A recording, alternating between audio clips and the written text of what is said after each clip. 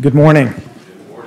Like many of you, this situation in the Panhandle has been on my heart this week, and I was thinking about we've got a number of folks who participate with us online who are in the Panhandle, who are right in the middle of all of this, and so it's those that are with us right now worshiping that are really affected by this, and it's clear, you know, they've heard some comments today, but it's clear in this room that there's a great deal of love, a lot of prayers, and a lot of willingness to help for our neighbors right down the road. All right, we're going to continue looking at the Gospel of John. We're looking at lessons from the upper room. There's 5 chapters here that take place, a special teaching the night before Jesus' crucifixion. It's called the Farewell Discourse.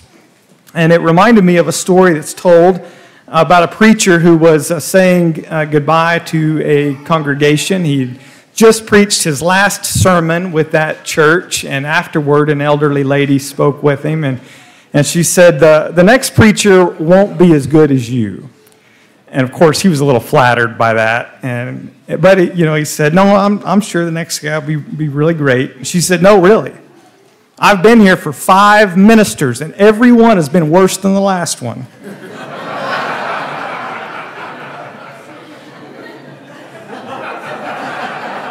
Takes a little while. In our text today, Jesus is leaving. He's been with his disciples, and he's about to depart. He's not going to be with them the way he has been for so long.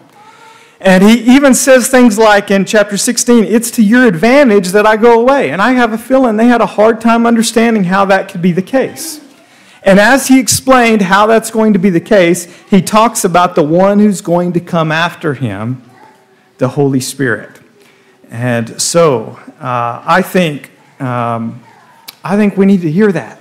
I think we need to hear what Jesus says about the one who comes after him. So we're going to listen today to what Jesus says about the Holy Spirit, which turns out to be what the Holy Spirit says.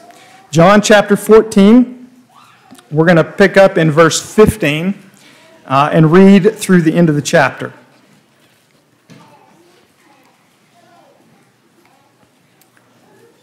If you love me, you will keep my commandments.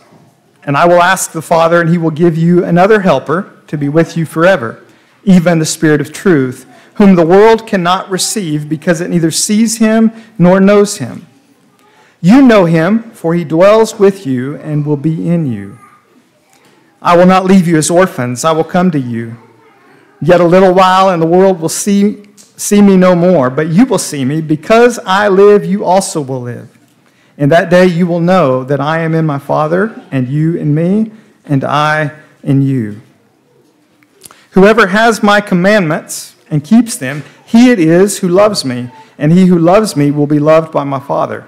And I will love him and manifest myself to him.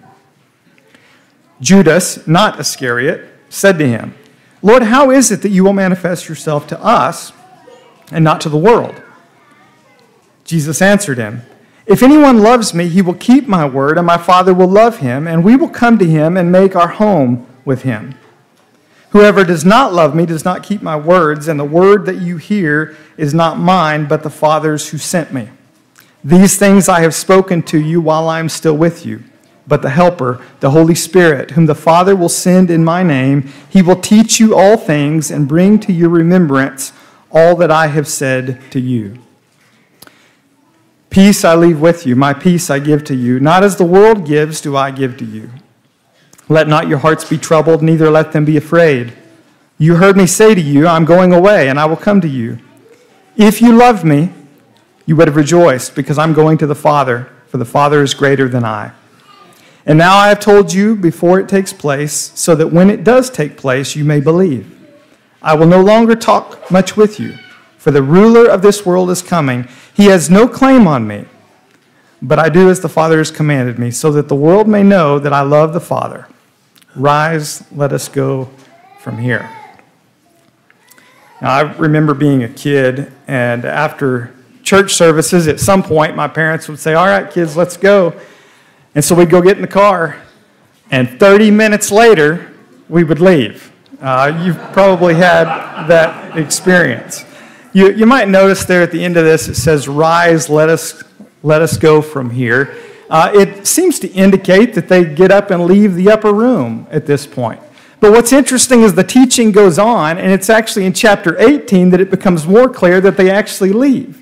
And so it raises a lot of questions, and I guess we speculate a little bit. Maybe they were in the upper room longer than this. The teaching just went on. Maybe Jesus taught as they went on the road after this. We don't know. It doesn't really matter. It's the same teaching. And the point is that John wants us to linger here. He doesn't want us to rush through this night with Jesus. This is such a special moment. And he wants us to linger and hear everything that's here. Now, I want to talk about the ministry of the Holy Spirit that comes out in this text. I am not going to try to cover everything that we just read. There is a lot there. I want to focus on what Jesus says about the Holy Spirit. That's the main thing that's in focus. That's what he's reassuring his disciples with, is the coming of the Spirit. And I'm going to bring to bear on it some of the insights that are in chapter 15 and 16, because in all three of these chapters, Jesus stresses and teaches about the Holy Spirit. Now, he uses a particular word 4 times in the farewell discourse to refer to the Holy Spirit. It was twice in this passage, 4 times in the whole discourse, he uses this same word for the Holy Spirit. We see it in verse 16. "And I will ask the Father, and he will give you another helper to be with you forever." Okay, helper. The word that's used here, let's just kind of think about the meaning of this word. The definition is real simple. One who is called to the side of another to help. Okay, so helper makes sense, right? It's somebody that's called to be alongside you to help you. There's various translations. The King James Version uses the word comforter. CSB says counselor. None of those are wrong. Okay? The diversity of words that are used are not wrong. They're all communicating things that the Holy Spirit does. But I think the best word is advocate. Advocate, I think, is the closest English equivalent to the word that Jesus used for the Holy Spirit. Here's why. The primary usage of the time was legal. It was a legal usage. A person who pleads the cause of another in court. That's primarily the way that word, it's translated helper, was used. So, advocate. If you read on in chapter 15 and 16, you'll see that Jesus, when he's talking about the Holy Spirit, he uses legal language. In chapter 15, verse 26, he'll talk about the Spirit bearing witness about Jesus. In chapter 16, verse 7, convicting the world of sin and righteousness. In other words, the Holy Spirit is an advocate for Jesus and his cause. So he's using that word advocate, talking about the Holy Spirit, the way we might think of a legal advocate.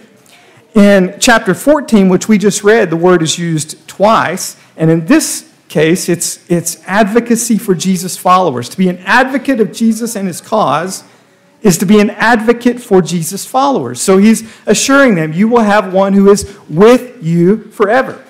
I'm not going to leave you orphaned. That's the way that a disciple would think if a rabbi left them and they've got no rabbi, they're orphaned. I'm not going to leave you that way.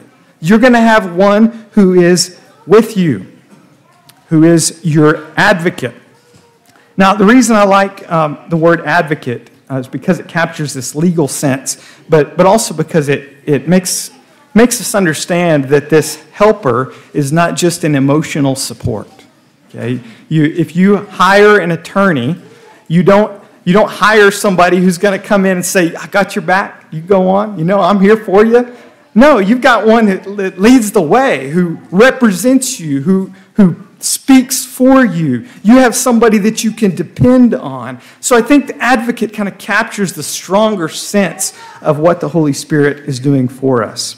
Now, advocate, though, and I'm gonna hold off on any lawyer jokes, okay, because we have some lawyers in here. Some of them are elders. But we probably don't always think of lawyers or attorneys in a warm sense, okay? We don't think affection, closeness, that kind of thing. And this is why sometimes we avoid the word advocate, because it doesn't capture the way they would have originally grasped it. In practice, an advocate was usually a friend or a family member rather than a professional hire. It was usually somebody you knew who loved you that said, I'm not going to leave you hanging. I'm going to plead your cause. I'm going to be in this for you and with you. So it's warm. So you might think about it, if you're ever in the hospital, you know you need an advocate, right? You need a friend or a family member with you who knows, you know, a nurse may come in, how are you? And you say, I'm fine. And then they leave the room and that advocate says, no, you are not. I'm going to go tell them. You got to deal with this, okay? So it's somebody who knows you intimately and who's not going to leave you without help. So it's a powerful picture. Now, I want to also notice this advocate is not something but someone. You notice it's translated he rather than it. Okay, and I think it's easy for us to accidentally say that. There's no judgment there. That sometimes we talk about the Holy Spirit, we say it. That's not meant to be offensive, but the Holy Spirit is he. The reason that we use that language, that we translate it that way, is because everywhere the Holy Spirit is talked about, he has the attributes of personhood. This is a someone. And this someone is distinct from the Son, but at the same time inseparable from him. Notice the way that Jesus talked about him, another helper or another advocate. It's communicating a couple of things. One, this is somebody distinct from Jesus. Jesus is also an advocate. The Holy Spirit is another advocate. There's a distinction there. Advocate is actually applied to Jesus as well. The only other place that advocate shows up in the New Testament was actually read at communion today, and it's Jesus, the one who speaks in our defense. He's an advocate. Jesus is our advocate, and the Spirit is also another advocate, distinct from the Son, but inseparable from him. Look at the language there. He's called the Spirit of truth. If you'll back up just a few verses, I know it was last week when we talked about it, but what did Jesus say about himself? I am the way and the truth and the life. And now we have the Spirit of truth. He is another, but he is inseparable from him. He goes on to say, you know him. This is not an unfamiliar advocate. You already know him, for he dwells with you. John has already talked about this at the beginning of the gospel, that the Word has tabernacled among us. The one who is the one who is with them in Jesus is the same one who's with them with the Spirit. You know him. He's a distinct person, but inseparable from him. So we could put it this way: the Holy Spirit is the personal presence of God with us and for us always. The personal presence of God. You cannot separate the Spirit from the Son and the Father. And that will become even more clear as we continue on. Now, this is a promise for all who are baptized into Christ, that the Spirit will be with you. When you're baptized, you're forgiven of your sins and you're given the gift of the Holy Spirit. In other words, the personal presence of God to be with you and for you, your advocate. This is not an impersonal force with you. This is God with you, the person of the Spirit with you, inseparable from Father and Son. And it gives you great courage and confidence that whatever you face in life, you don't face alone. You face it with the powerful help and comfort and guidance of the Holy Spirit, who pleads your cause, your advocate. You have an advocate with the Father, Jesus Christ, who speaks for you in your defense. You have an advocate with you, distinct from the Son, but inseparable from him, who is with you. An advocate in heaven, an advocate with you. It's a powerful picture. Paul in Romans writes a lot about the Spirit. Romans 8:26 says, "Likewise, the Spirit helps us in our weakness, for we do not know what to pray for as we ought, but the Spirit himself intercedes for us with groanings too deep for words." Intercession and advocacy are closely related. The Spirit intercedes for you with groanings too deep for words. Last week we talked about how important our prayers are to God, how he wants us to ask and to ask big. And here he's under what we're reminded of in the Spirit's advocacy is the one we have with us who asks on our behalf. It does not all depend on our praying. Our prayer matters, but it doesn't all depend on our praying. We have the Holy Spirit with us who intercedes for us. I find a great deal of comfort and encouragement in that. So we see the Spirit as an advocate. We also see the Spirit as homemaker. Now, I'm grateful to Sinclair Ferguson for that description, homemaker. I would not have thought about that. It's not a very theological sounding word, but it's the right word. It's the word that states perfectly the role of the Spirit that comes into focus in verses 22 and following. So let's skip now to chapter 14, verse 22. Judas, not Iscariot. I love how John gives that little, just make sure you know who we're talking about here, not the betrayer. Judas said to him, "Lord, how is it that you will manifest yourself to us and not to the world?" So right before this, Jesus has been saying, "I'm leaving, but you will see me again." And if you'll read that closely, it seems that he's talking about resurrection appearances, that I'm leaving, but you're going to see me again, embodied in the resurrection. But he seems to be indicating something more, something deeper, something beyond resurrection appearance. And so Judas is asking him, in what way are you going to be manifest to us, but not to the whole world? Jesus answered him, "If anyone loves me, he will keep my word, and my Father will love him, and we will come to him and make our home with him. Whoever does not love me does not keep my words, and the word that you hear is not mine, but the Father's who sent me." Okay, so he makes a distinction between those who love and obey him and those who don't. And among those who love and obey him, he talks about that we will come to him and make our home with him. Now, I believe this is what we would call the Holy Spirit's indwelling presence, the indwelling of the Holy Spirit. In those verses, the Spirit is not explicitly mentioned, but in the context, that's what's being discussed, the coming of the Spirit. That's the whole topic that's going on, the coming of the Spirit. In verse 17, Jesus even said, "He will be in you." You already know him. He dwells with you. You've known him because you've known me, but now he will dwell in you.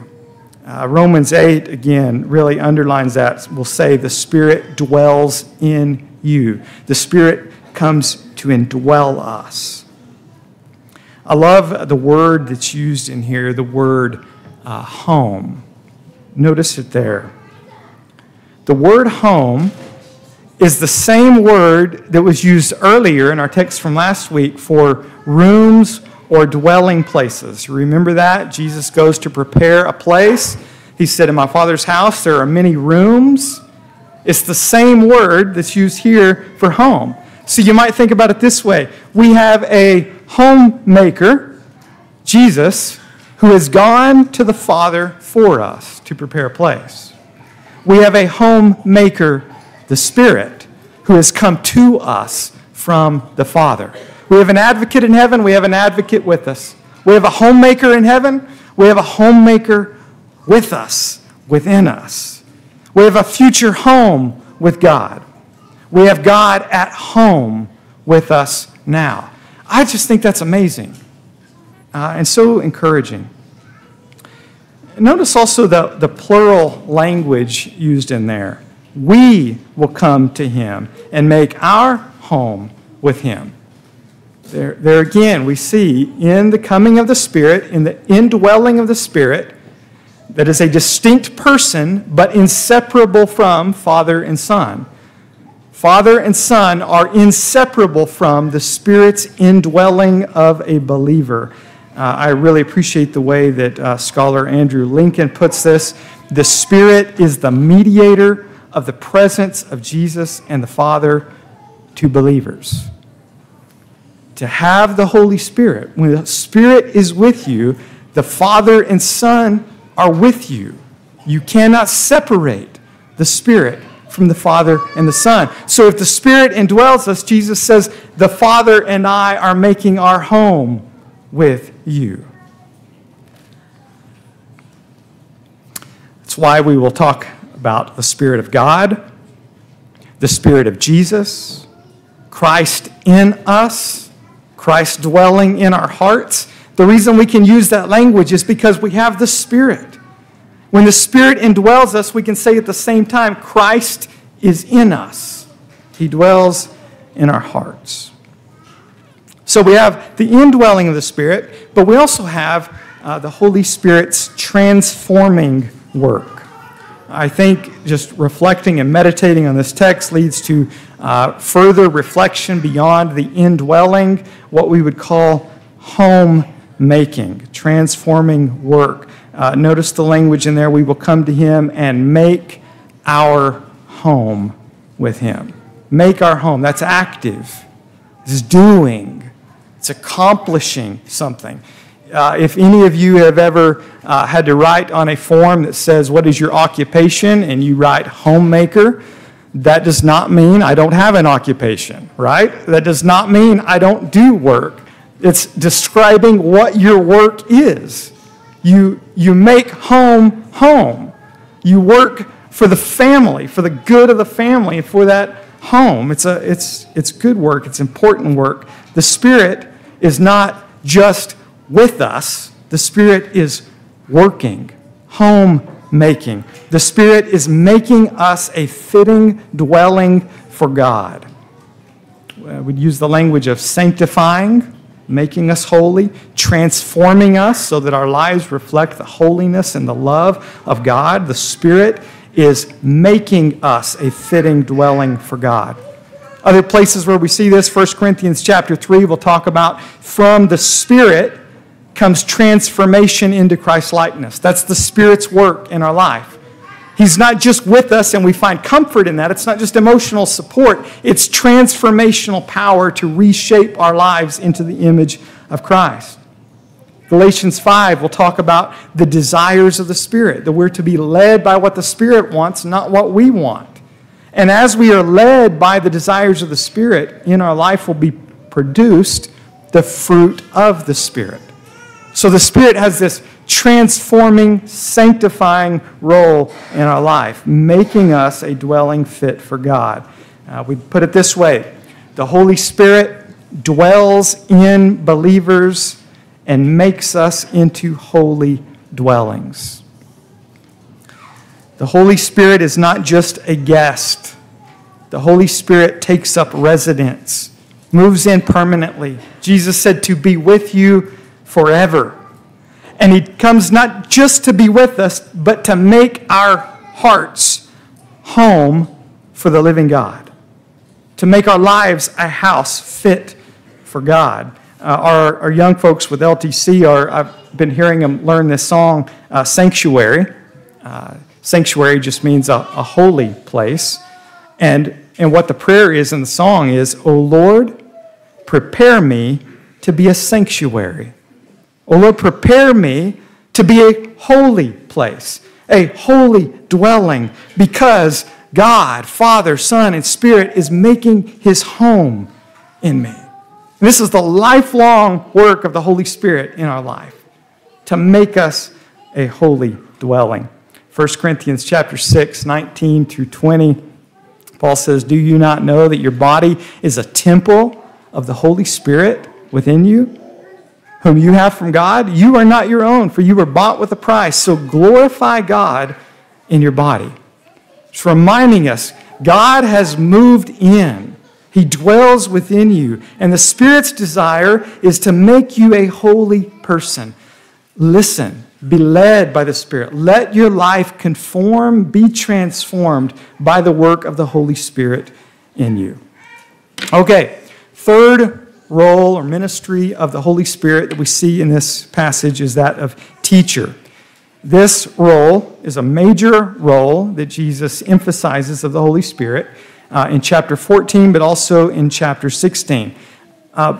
Before I lose you, I want to say that this is one of those places where we get there's a lot of misunderstanding. So we got to be really careful how we hear what Jesus says about the Holy Spirit as a teacher. Let's look at chapter 14, verse 25. These things I have spoken to you while I am still with you. But the Helper, the Advocate, the Holy Spirit, whom the Father will send in my name, he will teach you all things and bring to your remembrance all that I have said to you. Okay, now here's where we've got to be careful. We have to remember who he's talking to. He's talking to the 11. He's talking to his apostles. And he's saying the Holy Spirit is going to help you preserve the teaching that I've given you and going to explain the teaching. You're going to come to a better understanding and remembrance of what I've taught you because of the work of the Holy Spirit. That's what we see in the New Testament. We see the recall that the Holy Spirit gave to those apostles of all that Jesus taught them and a greater grasp of their understanding. It's why we have these 5 chapters that unfold the heart of Christ. The Holy Spirit is guiding John to remember that conversation and to grasp the meaning of it so that we can really get what's happening. How many times in Scripture do we see the disciples not getting it? How many times do they not grasp what's going on? Jesus even said in chapter 13, what I am doing you do not understand now, but afterward you will understand. Because the Holy Spirit is going to come and make clear to you what all of this means. So as we read our New Testament, especially as we get Acts through Revelation, what we're seeing is the apostles unfolding the meaning of the teaching, the life, the ministry, the death, and the resurrection of Jesus Christ. That is not something they made up. That is what Jesus said the Holy Spirit is going to remind you and teach you in. Now, not only is the Holy Spirit preserving and explaining the teaching of Christ, He's also completing the teaching of Christ. Again, remember, we're talking to the 11, not to us. The apostles had a brief time with Jesus. They didn't even get a 4-year education with Jesus. And he has said in verse 30 of our text, I will no longer talk much with you. But there's still more to come. So we're going to jump over to John chapter 16, verse 12, talking about the Holy Spirit. Jesus says, this is still upper room conversation, I still have many things to say to you, but you cannot bear them now. When the Spirit of truth comes, he will guide you into all the truth. For he will not speak on his own authority, but whatever he hears, he will speak, and he will declare to you the things that are to come. The Spirit is going to guide you into all truth. He's going to remind you of what I've taught you. He's going to teach you, help you understand what it means, and he's going to continue your education in those things that you cannot bear now. The Spirit is going to do that. He's even going to declare things to come. Further revelation. And the result of that is what we call the New Testament. This is where we have to be careful because we're not saying the Holy Spirit is going to give you and I a new revelation. He is saying the Holy Spirit is going to give to you, apostles, everything you need, will guide you into all truth. And the result of that is that we have this trustworthy apostolic teaching in the New Testament that is the result of the Holy Spirit. So let's put it this way. The Holy Spirit inspired New Testament writers and illuminates our reading of it. Okay, the teaching ministry of the Holy Spirit that we read about in John 14 and 16 was for the apostles. To read the apostles' teaching, to read the New Testament, is to read God-breathed words. It's to read words that have come about because of the teaching of the Holy Spirit, reminding, teaching, and completing the teaching of Jesus. What you have when you open up your New Testament are God-breathed words, Holy Spirit-given words. And there's all kinds of things that speak to the reliability of that. The manuscript evidence, historical and geographical accuracy that we read in that, but also just this divine quality about it. There is not another book like what you have in your hands. There is something about that that speaks of a divine author. Michael Kruger is a scholar, works in canon formation. And I was reading a book that he actually wrote for college age. When his daughter went to college, he wrote a book that was for college age folks as they go off to the university. And he writes about this divine quality that you read in the scriptures. And he talks about the whole Bible, not just the New Testament, the whole Bible, written by, think about this, 40 plus authors in various locations around the world, in very diverse cultures, speaking different languages, and yet all joining together to tell the same overarching story of redemption in Jesus. There's a unity and a cohesiveness to the scriptures that you just can't explain, he says, naturalistically. You can't get 4 people to write something like that, much less 40. And across different languages and times and places, this cohesive narrative about Jesus. It speaks of divine authorship. So read your scriptures. You young folks, that New Testament, nobody made that up. That is God-breathed, inspired scripture. Read it. Now, the Holy Spirit is not giving us new revelation, but the Holy Spirit is a part of our reading. The word that we use for this is illumination. It just means turning the light on. It's like the Holy Spirit turns the light on for us. One place where we see this, Ephesians 1:17 through 18. Paul prays that the God of our Lord Jesus Christ, the Father of glory, may give you the spirit of wisdom and revelation in the knowledge of Him, having the eyes of your hearts enlightened, that you may know what is the hope to which He has called you, what are the riches of His glorious inheritance in the saints. So there is this Holy Spirit who is with you, has a role in enlightening the eyes of your heart and helping you to see and grasp and understand, not to give you some new insight that nobody else has about the Scriptures, but to really hear the voice of your God and your Maker, to grasp it, to get it into your soul, and the Holy Spirit uses that to change and transform your life. So it's a real simple takeaway. Read those Holy Spirit-inspired words. Don't read them like any other book. Read them as God's Word to you. I love this prayer. I don't know who to attribute it to. I've read it in multiple places. Lord, open your Word to us and open us to your Word. Okay? I want to be receptive to Holy Spirit-inspired words. I want to be open to that.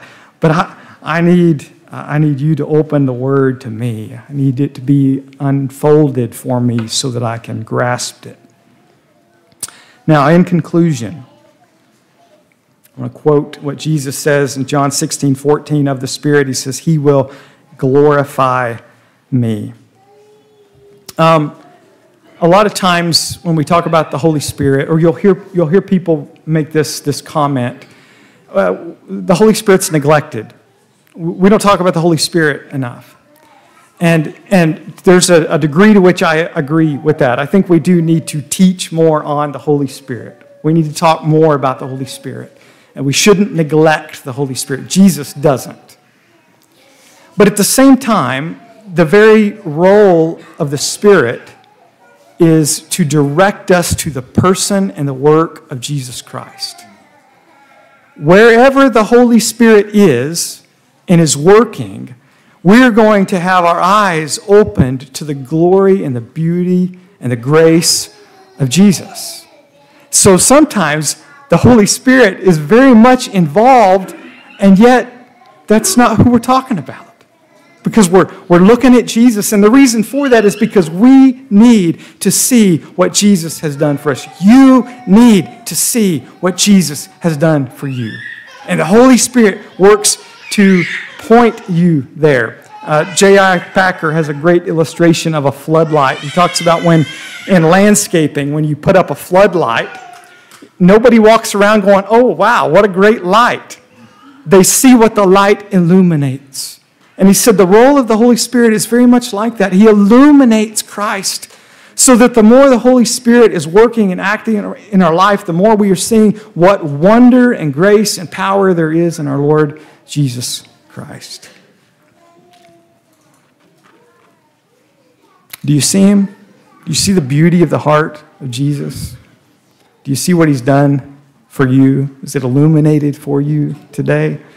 We don't just tag this ending on the end of a sermon, the invitation, Christ died for your sins. Life is found in him alone. Put your faith in him. Follow him. That's not a tag on the end of the sermon. That is where the Holy Spirit points us over and over and over again, is to see what Christ has done for you.